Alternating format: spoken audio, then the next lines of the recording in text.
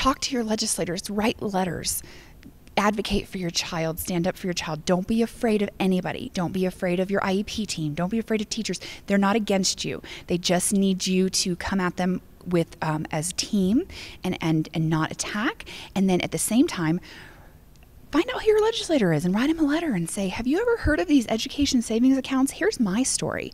Can I meet with you? Is there any time that I might be able to talk to you?